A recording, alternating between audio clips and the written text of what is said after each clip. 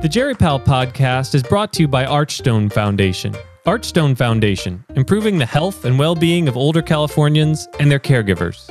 And supported by listeners like you, many of whom have donated on the Jerry Pal fundraising site, which you can find at www.jerrypal.org, big blue button, or through reviews, stars on your favorite podcasting app. Big thank you. Welcome to the Jerry Pal podcast. This is Eric Wadera. This is Alex Smith. And Alex, we got a great group with us today. Who do we have with us? We have an all-star lineup today, Eric. Today we're delighted to welcome Kathy Foley, who is a member emeritus of the Memorial Sloan Kettering Cancer Center and past director of the International Palliative Care Initiative, project of the Open Society Foundation. And Eric Krakauer says that's too modest. Eric, how did you refer to Kathy before we got started? Well, either the founder or godmother of palliative care in the United States and, for that matter, the world. Welcome to Jerry Pal, Kathy. Thanks. We're delighted to welcome Stephen Connor, who is a licensed clinical psychologist who has been working in palliative care for 46 years in various executive and leadership positions. Most notably, he's executive director of the Worldwide Hospice Palliative Care Alliance, and he has spent the last 7 years with the International Palliative Care Initiative. Welcome to the Jerry Pal podcast. I almost forgot the name of our podcast, Eric. Welcome, Stephen. Thank you, Eric. And then we're going to welcome Eric Krakauer. Alex. Sorry. We look the same. We're going to welcome Eric Krakauer, who is a former mentor of mine and is a protege of Kathy Foley's and a colleague of Stephen Connor's. He's associate professor of medicine and global health at the Harvard Medical School and a senior attending at Massachusetts General Hospital, and is a former medical officer for palliative care at the World Health Organization in Switzerland, and was formerly funded by the Project on Death in America and the International Palliative Care Initiative. Welcome to Jerry Pal, Eric. Great to be here.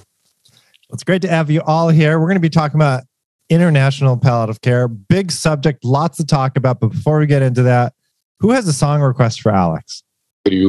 What the world needs now. I will not even ask why you chose that song because it seems like it's the title. Is that right? Is that a Jimi Hendrix tune? Burt Bacharach. Burt Bacharach, right. And covered by so many people. Dionne Warwick. I will not be sounding like Dionne Warwick, just for the record, but here's a little bit. We'll see. What the world needs now is love, sweet love. It's the only thing that there's just too little of. What the world needs now is love, sweet love. No, not just for some, but for everyone.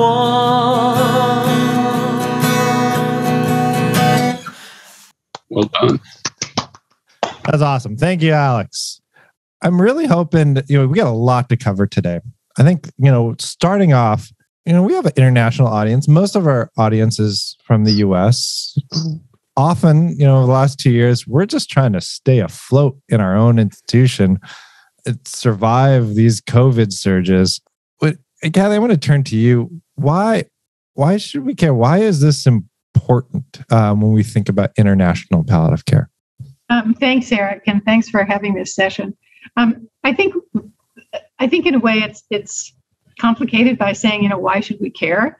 Because I think all of us would care that palliative care was available to all. And so then when we begin to think of low and middle income countries where they have such little access to healthcare provisions, and in where palliative care could make such an enormous difference. And so my own career began in the 1980s when working with the World Health Organization, who had a major effort to improve the care of patients with cancer. And yet 90% of the people who were with cancer were living in developing countries, and they had no access to cancer treatment, never mind to access to any other approaches. And so at that point in time, with the WHO and the cancer unit, a group of people led by a man by the name of Jan Sternsvart, who was head of the cancer unit, argued strongly that palliative care should be part of a public health agenda and should be part of an essential program in cancer. And clearly, these were patients who had such advanced disease that access to pain relief would be so important. And so why any of us should care is so directly related to the fact that these are sort of easy wins and changes that we could make that would make enormous difference for millions of people. And again, many of, I think, our audience, I'm sure, in their own ways, have been involved in working either internationally or working with international colleagues or being helpful to them in some way or another. So I think there's an extraordinary interest now in improving and taking the knowledge that we have. Yeah. And the next best part of this is that when we started this work, we didn't have an evidence base, but now we have an evidence base to make this both, to put it on a public health agenda and to put it on a human rights agenda. Mm. Well, I'm wondering, I'm going to turn to Stephen. As for our listeners, as including myself, as I think about all the things that I should be doing, it's sometimes helpful to hear kind of what motivated people to do this type of work. When you think about your early career in this, what motivated you to really start working in an international perspective, improving palliative care? Yeah, well, we have it pretty good, actually, in spite of COVID, in high-income countries, and particularly the U.S. when it comes to palliative care, relatively speaking. We're all got a long way to go to meet the need overall. But I was working at the National Hospice and Palliative Care Organization in late 90s through for 11 years up into 2009. But I was invited by Daniela Mușau from Romania to come to be a partner to them on a USAID grant to develop standards for palliative care for the country of Romania. And in the course of a year, when we worked together in a partnership to do that, I spent a good amount of time in Romania just with them, and I just realized, it reminded me actually of the very early days in the 70s of hospice movement and the energy that people had and the passion that people had about palliative care. Mm. And you could say then I got bitten by the international palliative care bug. And in the course of the years, working at NHPCO, we had a big project in Africa for a number of years that we led and worked to help build up APCA and others. And I just saw more and more, how valuable and how important it was. And we really have a kind of 80-20 problem. Almost 80% of the need for palliative care is in low and middle income countries.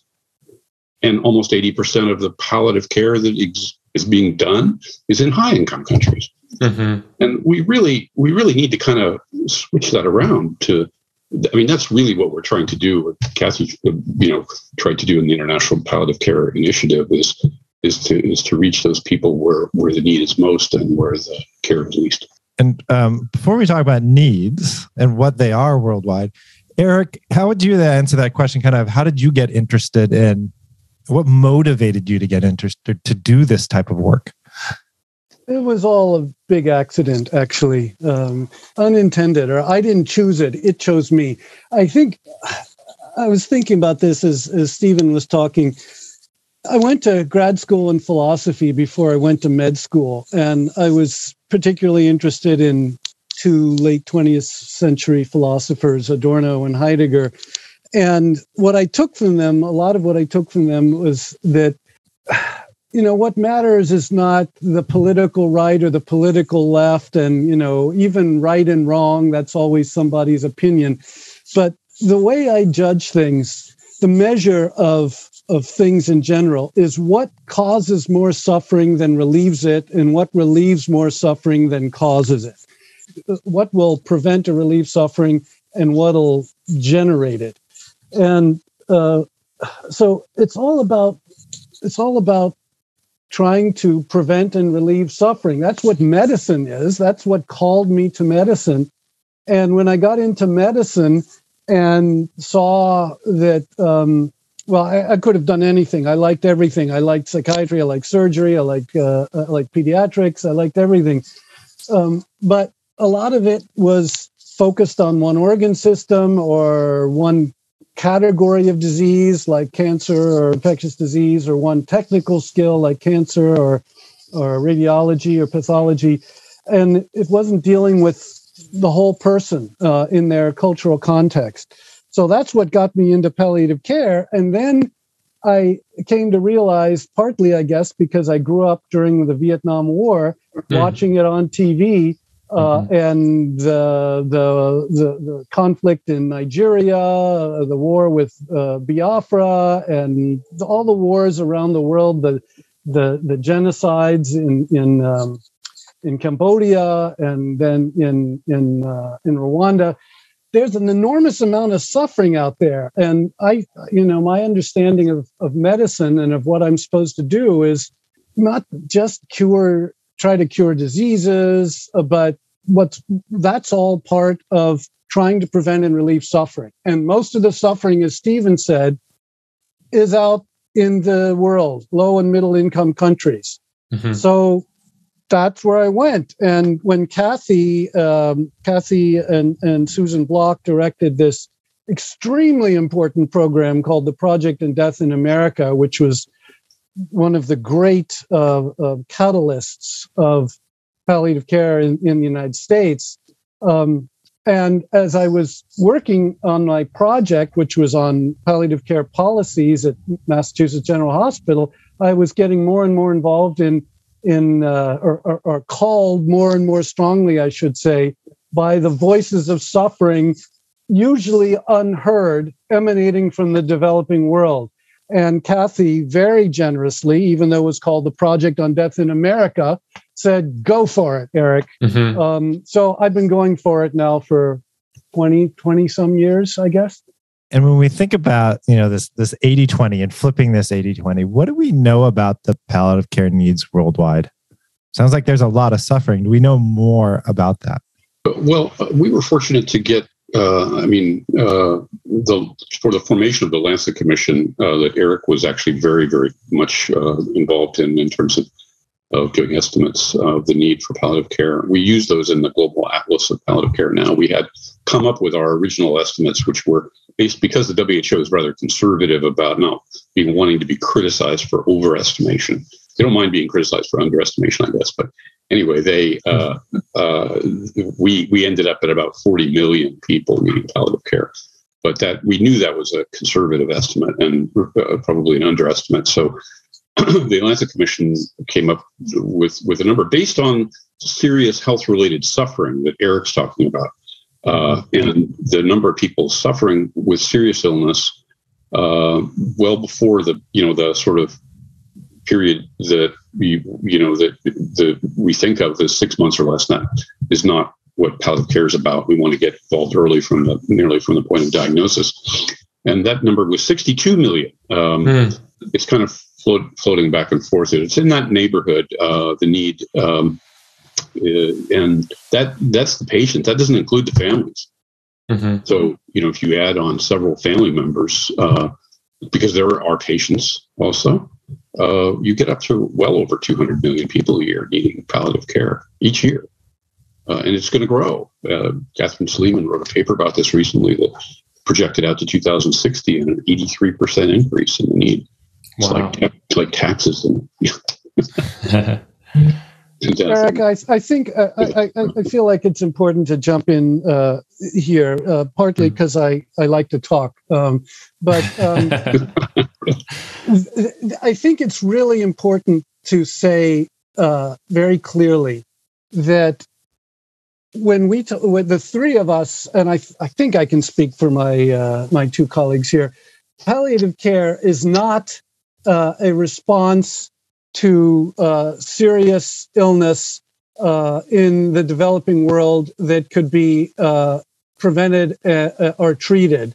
It should go along with the strong efforts, the necessary efforts to make palliative care universally accessible, including to the rural poor, need to go along with equally strong efforts to make prevention of preventable diseases and treatment of treatable illnesses accessible. So yes, women with cervical cancer suffer horribly in the developing world, everywhere, but especially in the developing world. But there needs to be HPV vaccination so they don't get cervical cancer, and there needs to be early diagnosis. I know our audience is mainly focused on geriatrics. So are we going to get to geriatrics one of these days, or shall we talk more about general palliative care? Because I got a lot to say about that too. What are your thoughts on geriatrics, Eric? Worldwide. Well, again, how many hours do we have here? Succinctly, I do remember that you like to talk.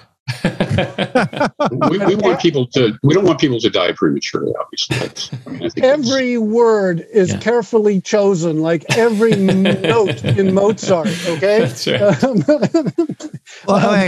Right. But I want to interrupt for a minute because Please. I think there's a bigger picture here. Yeah. So the bigger picture is that we've sort of fought the fight to make palliative care a public health issue. We have it on the agenda of public health people, of the World Health Organization, of the World Bank, of a variety of other important bilateral funders, et cetera.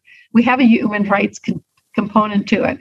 But I think what the audience, should be aware of is the fact that there still is such profound inequity. And so for us to move this inequity forward and to work on the kind of policies that Eric has talked about, working at Mass General and then eventually in Vietnam and Rwanda and other countries, was that to be able to implement palliative care, you've got to know the numbers and you've got to be able to give them to the government. So Stephen's work on the Global Atlas has been critical because now they can't tell us there's nobody out there who needs these palliative care because we don't know what it is.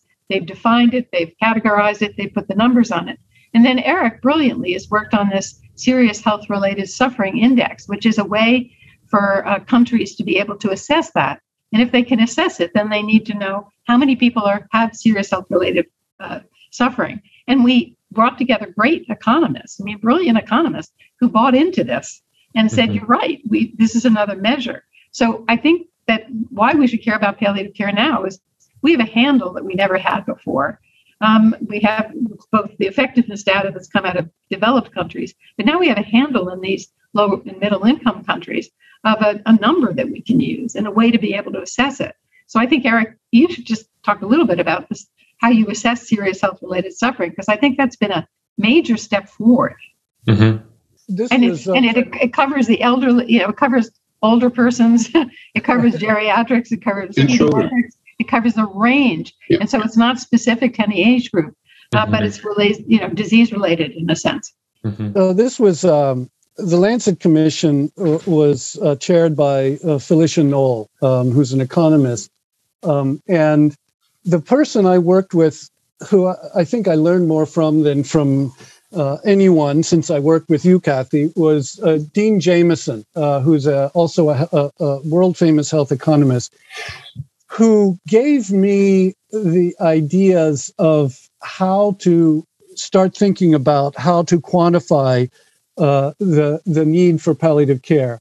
And it was a remarkable conversation for over a year, which I was so thrilling. And it was humbling because I realized that as a physician, even with a lot of experience in palliative care, without this knowledge of health economics and policy, severe limits of what one could do. So with his guidance, I developed a way to estimate the need for palliative care, which was by identifying the 20 conditions listed in the ICD-10 that most commonly generate a need for palliative care, 95% of the need, and then what types of suffering, whether physical, psychological, social, or spiritual, are associated with each of these conditions. Malignant neoplasms, everything from malignant neoplasms to dementia to end-stage major organ failure,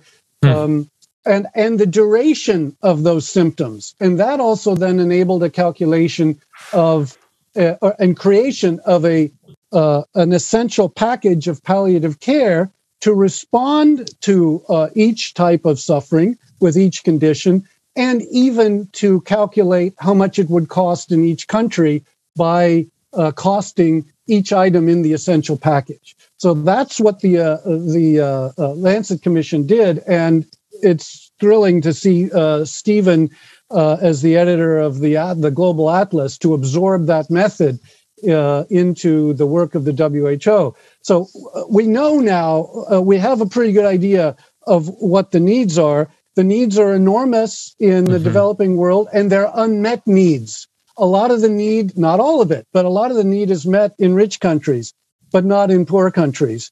And segue coming up here, there's huge demographic shifts that are happening, not only because the shift from more infectious diseases to more non-communicable diseases, but also the demographic shifts that take young people out of homes, more movement of people, so that older people are not cared for as much, especially in the developing world, in quickly developing countries, by their kids, by their grandkids. They're more on their own. So this is a huge problem. Who's going to take care of older people who in the past were cared for by their kids and grandkids?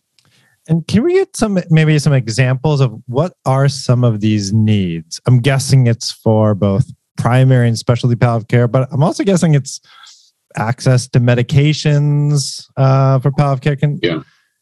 How would you describe? Maybe you could talk about that, Kathy. So one of the greatest public health inequities that was identified in the Lancet Commission report was the lack of availability of essential medicines for pain relief. And I mean, the economists were shocked. I mean, they were quite amazed at the idea that this was such an extraordinary public health inequity where there was lack of availability of essential medicines as analgesics. So that stood out. But the second area was this lack of availability of essential medicines for symptom control. That was a second area that was really profound. So you can't begin to get governments to think they should pay for these essential medicines, even though they've agreed on to a policy on essential medicines. But for them to pay for them, they have to cost them out. They have to know what they are. So by Eric putting together this health-related suffering, and by identifying the symptoms, and by, more importantly, various organizations putting together an essential medicine list for palliative care, we know what the governments need to have, and we know what they need to pay for. Eric, we know we need millions of people trained in palliative care that are not trained now. Everybody that graduates from a professional school should have basic training in palliative care. When we think that about 2/3 of people could be cared for by their primary care physicians without referral necessarily to specialist palliative care providers. If they had training in palliative care, then we don't need to be a specialist necessarily. And symptoms, some patients are have much more severe suffering than others, and symptoms that can be managed, in a decent healthcare system. Part of the problem we have in terms of models is we've got this high income model. And, Cicely told us, just find a way to do it in your setting the way that makes the most sense. So we find... When Stephen says Cicely, by the way, he's Cicely Saunders. Yes. Not too many Cicely's in palliative care. Just want to make sure our listeners are clear. So there was a project. There's a program in southern India and Kerala started by Sridhar Kumar called the Neighborhood Network for Palliative Care. And that is a model that has used volunteers and backed up by health professionals to deliver palliative care at the front in the neighborhood that people live in. Actually, it's a really interesting model. It's been we've modified it and made it indigenous in lots of other countries, but it's really driven by the community and by paraprofessionals. A lot of these people, professionals like teachers or social workers, whatever, and they were trained in palliative care, and they were out there checking on people. But when someone started to have more severe symptomatology or problems with pain, what have you, they were able to bring right in the nurses and physicians needed to be able to prescribe and assess for that patient what was really going on with them. The volunteers couldn't do. But that's a model that's used all over the world now in various ways, and it's something we should look at here because we have our problems with what I would term guild issues within the United States when it comes to healthcare, and that includes palliative care. We don't want a task shift. The home health aides could be doing a lot more than they're doing now, and volunteers could be doing. And it wouldn't hurt. For legal issues, but well, that's interesting too, because it often feels like the older model. The U.S. is gonna send experts over to another country and teach them how to do this thing, recognizing the U.S. healthcare system is screwed up in so many ways. Let me count the ways. Anybody wants us to do anything. Eric, you've just touched on something there that's really important, and it's not just because the U.S. healthcare system is screwed up. It's much deeper than that. Europe and the United States, the Western countries, have always, for centuries, thought that they know how to do things better than all the other cultures of the world, and we need to go and enlighten the unenlightened. And for me, that's what's most fundamental about bigotry in general, that we think we know how to do things better. So at the beginning of this call, we were talking about why should our audience care? Well, I think the one answer that we've already provided is because there's a sea of unnecessary suffering out there that shouldn't be. Mm-hmm. That we should, that we who have the means should find a way to make sure that people are not suffering for lack of very cheap, very safe, very effective medicines and treatments that they don't have access to. So we have the medicines and we have the know-how. We have the training to do this. So this unnecessary suffering is unacceptable. That's why they should care. That's one answer. That's maybe the first answer. The second is that in our European American zeal to enlighten the unenlightened, we failed to learn from others. And I've just in recent years been starting to get into this, but I think it's really important. Let me give you one example from Rwanda.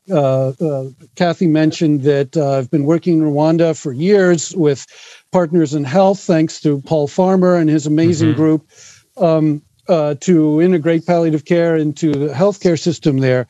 And one of my colleagues, Dr. Christian Tizimira, is very interested in traditions of caregiving for older persons, older adults, and at the end of life. And what he's found working with an anthropologist in Rwanda and here in Boston when he was doing his master's at Harvard is that there was a tradition in that region of death as accomplishment. That is, the last weeks, days of life were not a sad time. It was a time for the family to come together, celebrate the life of the person who was being honored. And it seems that this was also a time for the dying person to prepare for the next step, which was to join the ancestors, which was something, and the ancestors were revered. So it's actually a kind of a happy time. And the introduction of the Europeans with their ideas of heaven and hell introduced a concept that hadn't existed before, that death can be scary because I might go to hell. So that's a massive oversimplification, but that's just one example. Every culture since time immemorial has had a way of dealing with aging and frailty and death. And there's a lot that can be learned from that. And I'm just going to give one more example. I'm working with colleagues in China now. And I think as both Stephen and Kathy mentioned, palliative care is not one specific activity. Palliative care, what it should be, what it should consist of, depends on the needs of the population served. And people don't suffer the same way in rural Malawi as they do in Boston or as they do in Ho Chi Minh City. So palliative care needs to differ. How do you translate palliative care into Mandarin, into Chinese? So there's been a fascinating discussion about what is optimum palliative care? What is optimum care for the seriously ill and the dying in China? And what in a big discussion with a lot of people, the characters, and I think, Alex, you speak Chinese, so I can tell you what we've come up with. Your wife does. Huan Yi Liao. Literally, I think it means something like medical care, health care, not medical, health care for comfort and harmony. He is harmony. And it's nothing about cloaks or a palace. It's healthcare for comfort and harmony with self, harmony with others, harmony with the environment. That's what's meaningful in Mandarin. So it's different. And this is important not just for Asian Americans or Chinese Americans or Chinese Canadians who may bring this culture with them. This can inform how we take care of people in Boston. And we need harmony in the U.S. healthcare system. A little harmony wouldn't hurt, would it, Stephen? Badly in need of harmony.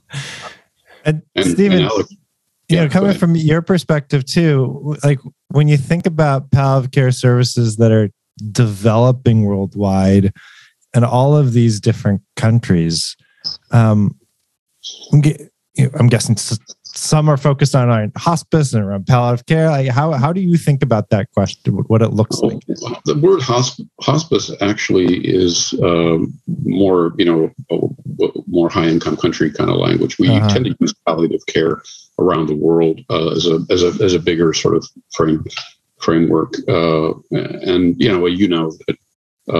origin of the term palliative care, of course, from Balfour Mount in Canada, which was just a cloak. And, it was only because he couldn't sell the word hospice in French Canada because it meant in French Canadian poorhouse. I didn't know that part of the story. Right. But I think, as Stephen is saying, there is a strong movement to address the needless suffering of large populations of individuals in their last year of life rather than in the last days of life. And so there was a very strong movement to move from hospice to the broader concept of palliative care that Balfour Mount had promoted, and to use that term. And it was more acceptable in translation and to other countries to use that term. So as much as people want to use other terms like supportive care, and we could go through 100 other names, the importance of palliative care is that we built policies around it. And so the Worldwide Hospice and Palliative Care Association, the WHO in 2014 came out with a resolution in which the member states signed on and said that they would be supportive of promoting palliative care for their individuals in their country. So they signed a resolution saying they're committing to this. In attempts in working with the human rights groups, the word in language palliative care has been used. And again, it's to focus on this idea of people with life-limiting serious illnesses, and not to focus on specifically on end-of-life care, but more broadly this last years of life and the needs of that population. And so importantly, in the rights of the elder persons, I think is the name of the human rights document, there was nothing ever said about palliative care.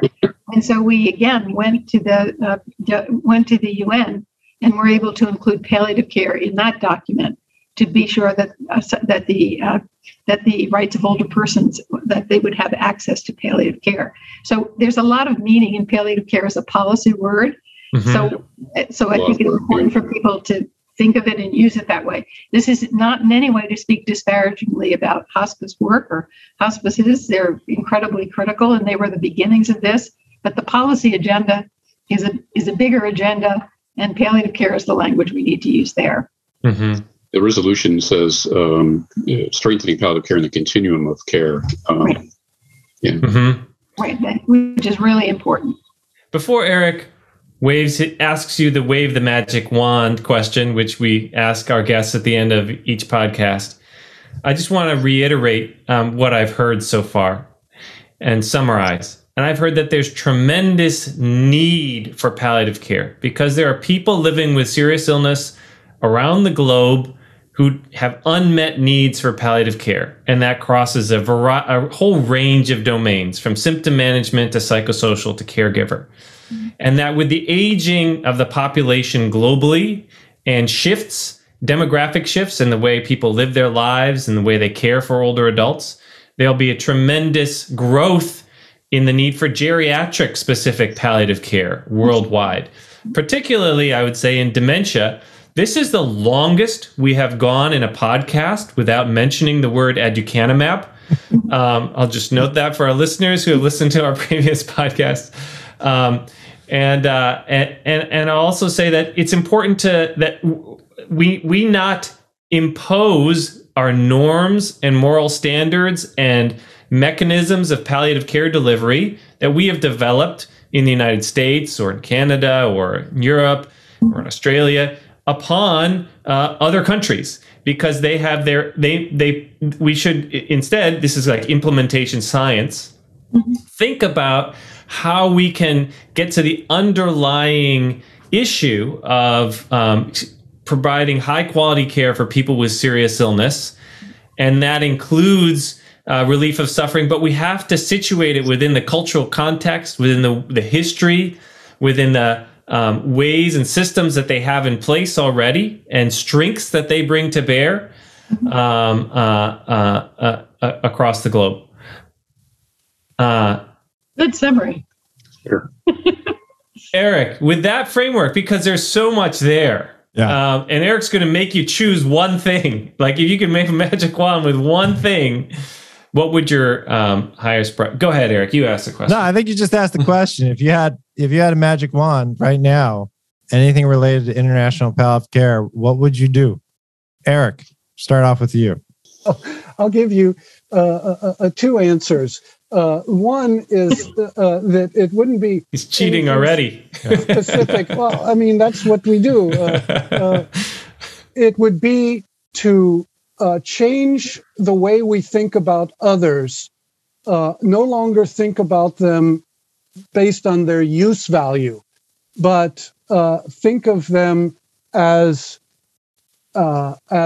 others who have a value in themselves. And therefore, older people, older adults, do not diminish in their value when they can't work and should be put in nursing homes. They are to be respected and cared for as honored members of the family and the community. That's my change in thinking. Something very concrete. How about this? Adult diapers.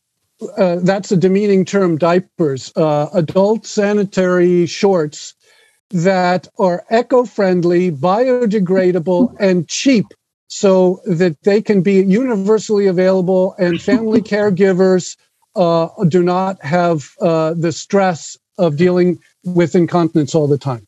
How about that? Big and a very concrete example. Kathy, your magic wand.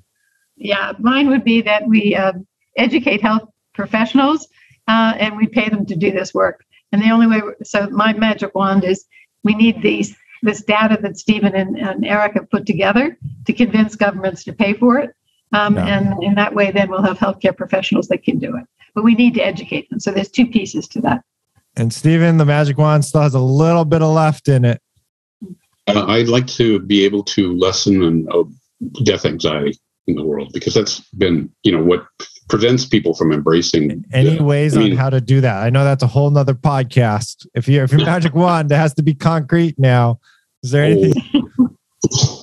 Well, I think, we do need to remember that we need psychological services within palliative care. And sometimes we're a little too medically oriented. I'd like to see that holisticness balanced a bit more with, I'm sorry, it's not a diaper. No, that's perfect. All right. Alex is going to be upset at me because it's going to eat into his song. But Kathy, I got one last question for you. For those who you've motivated that we should care, we should do something about this. And, they're like me, they work in their medical center. They're trying to do what they're doing, but they also see the need that's out there far outside their institutional walls. Where does one start? if you want to help. I do think you should start at home. So I mean, you live in San Francisco. It seems to me you have a lot of resource limited issues on the streets of San Francisco that where you could start. Yeah. So I don't know that you need to go to a low resource country to do that. But being very specific, I think the American Academy of Hospice and Palliative Medicine does have an international group. And we're glad to provide people with that group that's trying to do this work. And then I think you could hear from Stephen. There's the Worldwide Hospice and Palliative Care Association that does a lot of work and groups that are asking for help. The Indian Palliative Care Association loves any teacher that will come at any time, and they will communicate with you about that. And then lastly, the International Association for Hospice and Palliative Care similarly has a whole international effort. The International Children's Palliative Care. And the International Children's Palliative Care. So there are these international organizations that are on websites and are looking for people to donate their time. Great. And we'll have links to all of those on our Jerry Pal show notes. So if people are interested, that's one way. I want to thank all of you for joining us. But before we end, we got a little bit more. What the world needs now is a little palliative care. What the world needs now is love, sweet love. It's the only thing that there's just too little of. What the world needs now is love, sweet love. No, not just for some, but for everyone.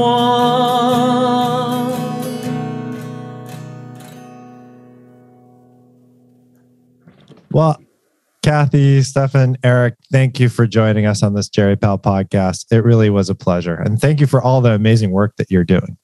Thanks for having us. Thank you. And I just want to lastly say thanks to Kathy Foley, without whom I wouldn't be, none of us would be where we are, and palliative care would be nowhere near what it is. Kathy, thank you. You're welcome, Eric. But thank you for all the good work that you've done. There's so many people that have made such a difference. Yeah. So many people. And a very big shout out to Archstone Foundation for continued support, and to all of our listeners, and to all of those people who are doing amazing work worldwide. Geriatrics and palliative care really is amazing. You know, it's hard enough to do this in a well-resourced environment that I am constantly impressed it can happen elsewhere too. So big thank you. We'd also like to thank our listeners who are supporting the Jerry Pal podcast at least the $250 level. And those include Meg Walhagen, Thomas Quinn, Rochelle Bernacki, Louise Aronson, James Tulsky, Arden O'Donnell, Mike Steinman, Marianne Forcia, Ashok Krishnaswamy, Nancy Lundeberg, and Gail Cooney. Thank you, everybody.